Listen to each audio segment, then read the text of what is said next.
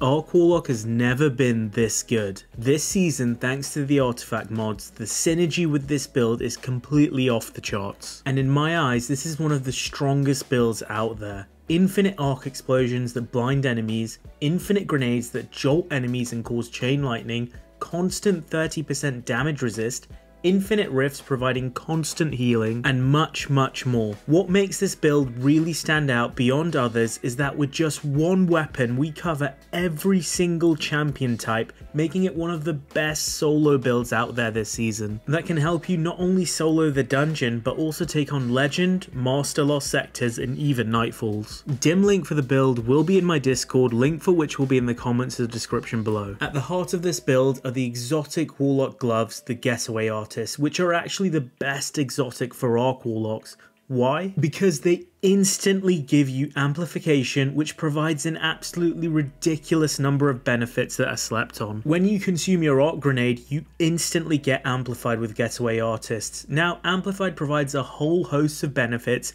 to mobility, slide distance, sprint speed, but this season it's taken to a whole new level thanks to the artifact mods. With electric armor, when you're amplified you gain 30% damage resist, and you can keep amplified up forever, so you constantly have this damage resistance. With shock and awe, we can bring down bursts of lightning with any arc kill, causing AoE explosions. With amped up, the duration of these benefits is also maxed out to 20 seconds. And with lightning strikes twice, when we use our grenade, we get an increased grenade regeneration rate, which is extended each time we get an arc final blow. So you can keep this buff up constantly. But what really takes this build to S tier levels is its synergy with the exotic auto rifle Centrifuse, and specifically with its catalyst, which lets the weapon become overcharged automatically when you're amplified. And in this build, trust me, you have 100% uptime with amplified. Typically with Centrifuse you have to run around to become overcharged, but now you can actually stand still and become overcharged. Remember, at higher levels of overcharge, Centrifuse is going to cause lightning explosions itself and blind enemies as well, on top of gaining more range and more reload speed. And because you're always generating overcharge, it's no longer as punishing to actually reload the weapon manually and lose overcharge, because in a second or two it's back to near maximum charge again. It's a complete game changer in my eyes for this weapon. So there's two grenade types I highly recommend with this build. The first, Flashbang Grenade, and hear me out, I know not a lot of you have used Flashbang Grenade in PvE, but it has the lowest cooldown timer of all the arc grenades, meaning you can consume it more often via Getaway artists. It's also a great grenade in itself because it blinds enemies, meaning we can use it to stun unstoppable champions. And with the fragment Spark of Shock, we also jolt our enemies with the grenade, which stuns overload champions.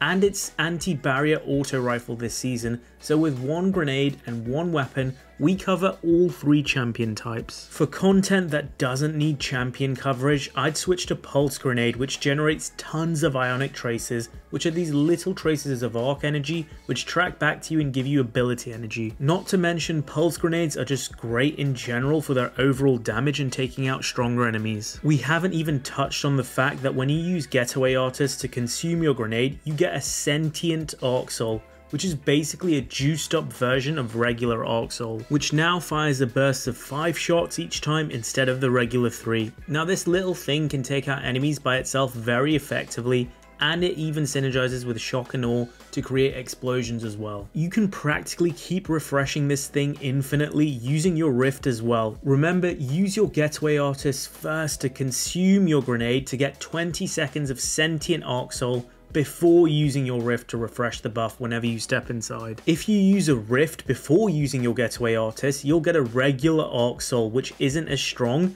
and then even consuming your grenade with Getaway artist will just extend the timer of that regular Arc Soul. Once you get this gameplay loop down, you can keep your sentient Arc Soul and amplification buff, and you can actually use your grenade offensively when required because you no longer need to keep consuming it. Your Rift will refresh the buff. Remember, regular arc kills will also refresh your amplification timer. Let's cover the rest of the arc build, and trust me, you'll want to watch this because there's still so much left to cover here. For our super, we use Chaos Reach, which is a brilliant burst super for taking out tankier enemies or even for boss damage. For our class ability, you want Healing Rift so you have a reliable way of healing yourself on demand, and trust me, even with a low recovery stat, you'll be getting your Rift back super fast.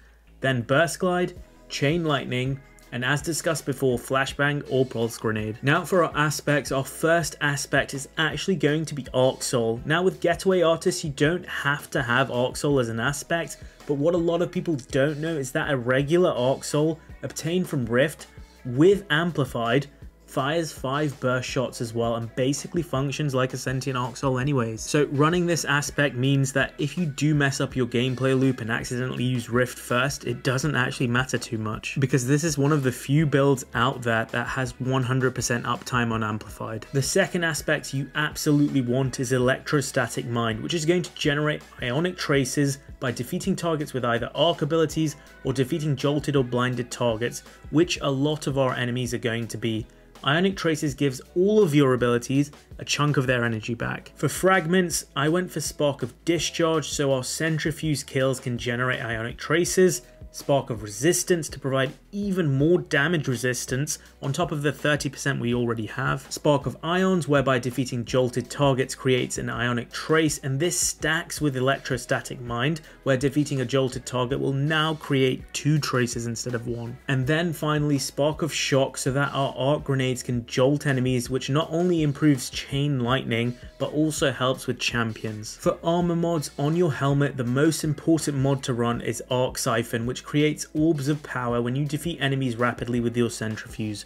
Remember, on your artifact, run authorized mods Arc, so this mod only costs 1 energy. Ashes to Asset, whereby Flashbang or Pulse Grenade kills will generate super energy, and Heavy Ammo Finder, which is my personal preference. On your gloves, I run 1 Grenade Kickstart to instantly gain back a chunk of grenade energy when you consume it, Firepower so our grenade kills generate orbs of power, Bolstering Detonation whereby damaging enemies with your grenade grants class ability energy. The relevant resistance mods depending on the activity you're running on your chest piece. I then run 2 innovation mods and 1 absolution on my boots so we gain the maximum amount of grenade energy back when we pick up an orb of power. If you're struggling with survival, then you can switch out 1 innovation mod with recuperation so you gain back chunks of health instead. Thanks to powerful attraction on your bond, whenever you use your rift, it will hoover up any nearby orbs so you don't have to run around picking them up, and it'll instantly give you a chunk of your grenade energy back. We then take this even further by running double bomber on top to really maximize our grenade energy returns when we use our rift. In terms of stat priority, 100 resilience for the 30% damage resistance is the #1 priority here, especially if you're running harder content. In close second is getting as high discipline as possible to minimize grenade cooldown,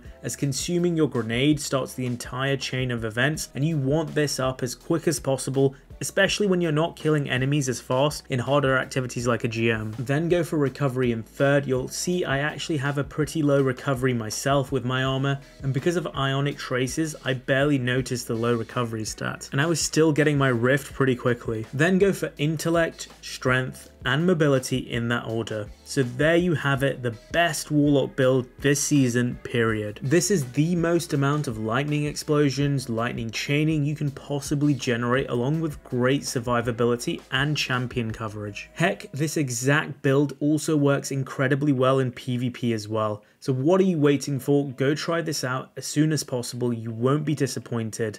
If you enjoyed what I talked about today, remember to hit the like button and subscribe to the channel for more Destiny builds, both PvE and PvP. I'm Mr. Ronnet, and that's it for today. Peace out, guys.